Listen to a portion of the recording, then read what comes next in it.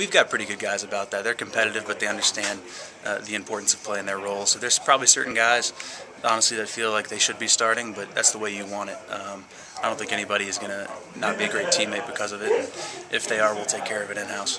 And you've been through camps before. You know what the anticipation is leading into the season opener. How do you feel right here about what's ahead of you versus last year, and any sense for where this team is right now?